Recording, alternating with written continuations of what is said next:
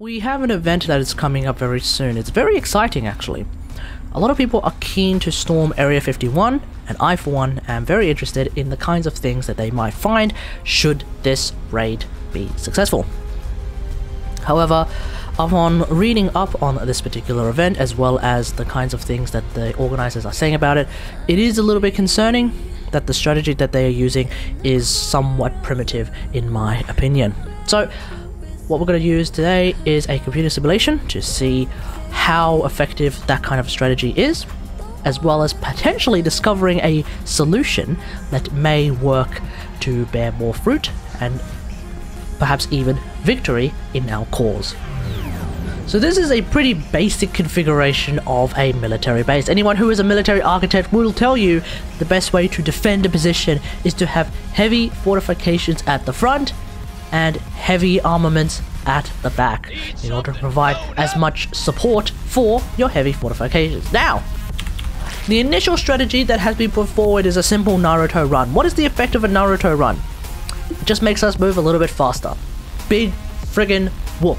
How do we know that this is not going to work? Well, first off, we're not ninjas, so we don't even have access to the additional effects of the Naruto Run.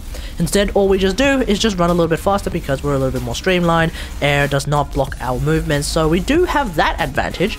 But as this simulation is about to demonstrate, pure speed, even pure numbers, is not going to cut it.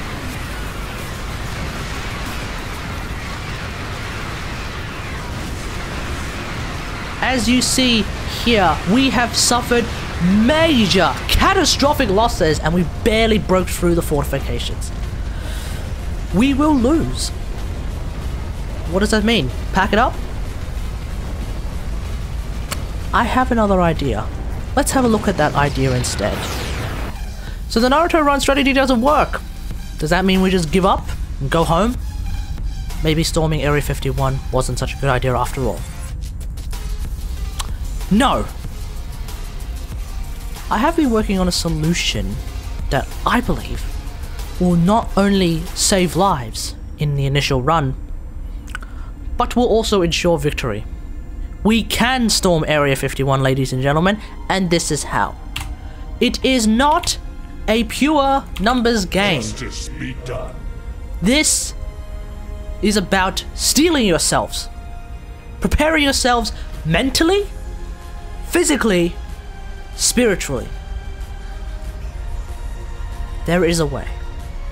If we believe hard enough, if we yearn for what we need from this run, we can give our lives for this cause.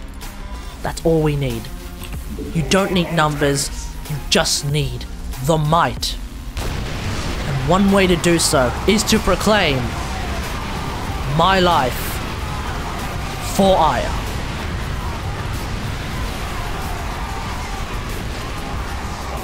Forces in combat.